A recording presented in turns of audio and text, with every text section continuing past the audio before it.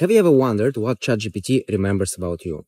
If you have never thought about it, I would recommend you just stop the video here, go to ChatGPT and ask a question. Please tell me what you remember about me. And you will see that there is quite a lot of information which ChatGPT has stored about you. This is part 3 of the series where we are diving deep into the system prompt of ChatGPT, which was published on social network X a couple of weeks ago.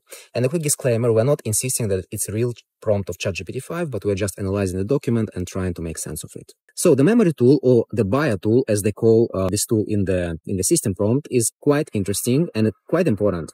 This tool is regulating which kind of information ChatGPT remembers about yourself and which kind of information it should forget.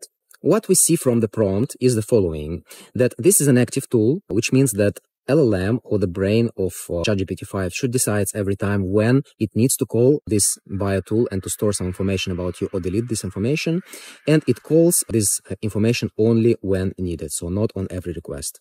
The data which is stored in the memory tool is used as a context for the future messages, and when the model thinks that it needs this context, it goes to the bio tool and retrieves this data.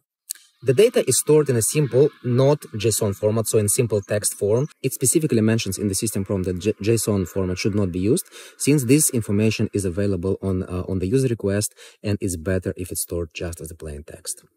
This tool is also very ethical, so it's not storing information about your religion, about your geolocation, or about criminal records, and so on. The system prompt describes a big number of use cases when the bio tool should be called. But to make a long story short, normally there is nothing, let's say, unethical. It calls the tool when the user either specifically requests the tool to save some information about itself, or it's more or less intended to be stored. If you're asking, or if you're saying from now on in the future conversations, then this bio tool will be called and some of the information will be stored.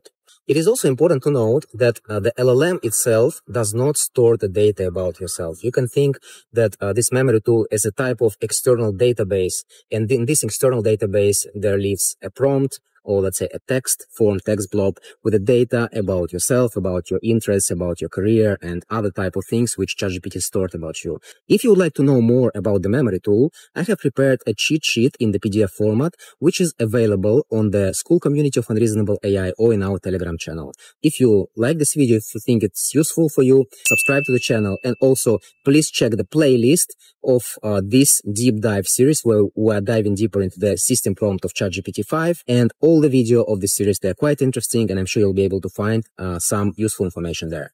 Thank you for watching, and I see you in the next video, which will be about the Canvas tool.